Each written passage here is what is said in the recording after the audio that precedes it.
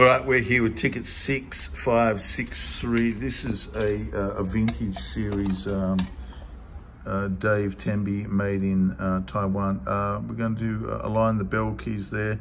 They're hitting hard at the back, and the C is not too bad. The C we will adjust that. I know the neck's all good. Let's zoom out a bit. Let's get this leak light down the body tube, and let's have a little look at the stacks. Left stack, what have we got here? Yeah, it needs some regulation, hitting out at the back and maybe even hitting first at the speaker key above it. Same with the A and the B's there, not seating and not regulated.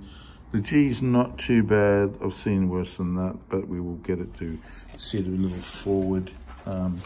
Our stacks are a little poor.